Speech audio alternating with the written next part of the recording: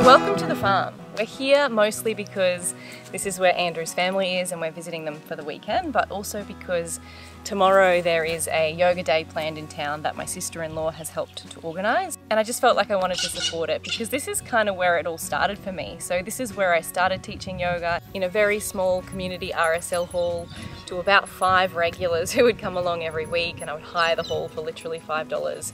And I feel like this community supported me so well when I first got started, and if it hadn't have been for that, I wouldn't be doing all the things that I'm doing in the yoga space now. But it's interesting, as I've mentioned on Instagram, November has turned out to be a really bonkers month for me. No, stop.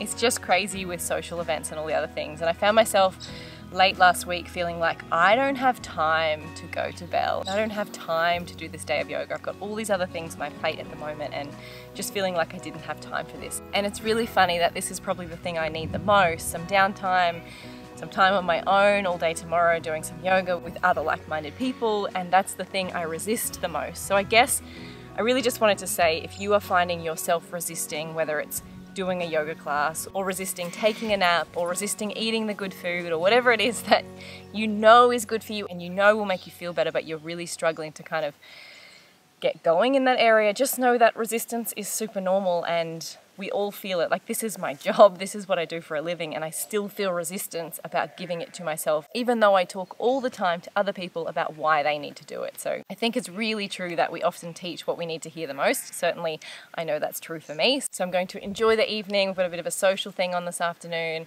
and then enjoy the day tomorrow without kids, without responsibilities, just looking after myself for the entire day. So if you're feeling like you need permission to do that for yourself too, not that you actually need permission, you have mine, go ahead and take some time for yourself in this crazy Christmas holiday season.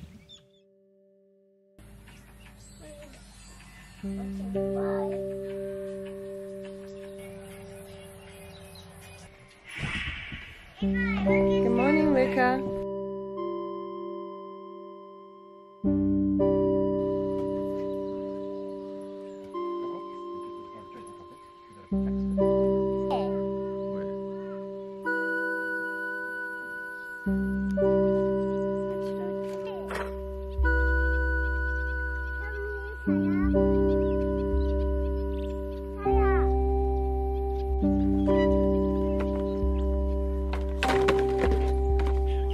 Okay? It was a big fall, wasn't it?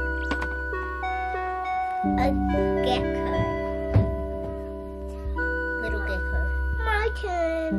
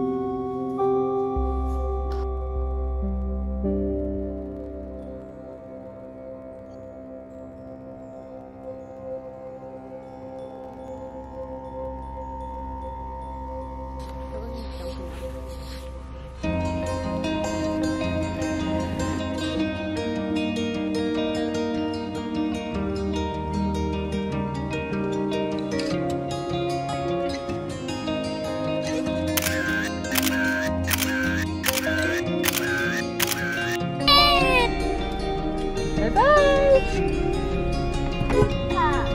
Have a good weekend, boys? Yes.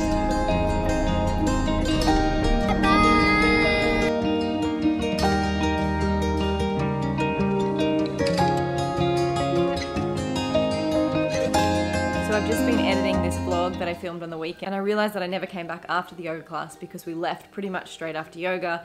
We drove 3 hours home, and by that point I was just exhausted, and then hit the ground running into the week with work and the boys going to school and all of those good things. So just before I end this vlog, I wanted to just share with you a couple of things that I found myself reflecting on Sunday. It was such a beautiful, gentle day and was really what I needed at the time, so I'm so glad that I did it. So the few things that I was thinking of throughout the day, because as I mentioned, I started my yoga teaching in this little town. But it's interesting to think now because it's over 10 years since I first started teaching there and how much the community has changed. Like when I was teaching, yoga was very much brand new, not many people did yoga, whereas now there's a lot more people who are interested in yoga and who are doing yoga regularly, which is so great. It was also nice to reflect on how far my teaching has come. Like I still remember how I felt in those first few classes and feeling unsure what to share, whether to stick to just the physical stuff or whether to share more of the spiritual stuff and the mental stuff. And even though in the last 10 years I've definitely been preoccupied with raising a family and looking after my boys, it's just really cool to see how far my teaching has actually come. I think it's also interesting to reflect on how my practice has changed.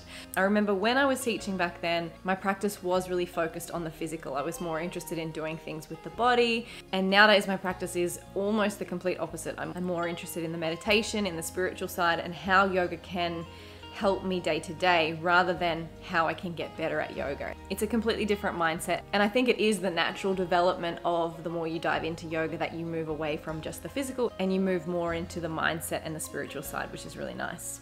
And so before I go, I just really want to emphasize the point. I was resisting this day big time. I thought of a million reasons why I shouldn't go, why I didn't have time to go, and why doing something for me in this crazy busy time of year was probably not the best use of my time. And of course, it was exactly the thing that I needed. I'm feeling so much better this week, even though I am working more than ever this week because I'm trying to get ahead so I can have a little bit of a break over the Christmas holidays. I just feel so much more grounded. I feel like I'm in my body, there's time enough for everything. And so I just want to encourage you, if you are feeling frazzled, if you're feeling like you have no time, the solution to that is stopping all of the things you feel like you have to do and giving yourself some time to do what will make you feel good. And this doesn't mean you have to take a whole day out. Like this is pretty unusual for me as well.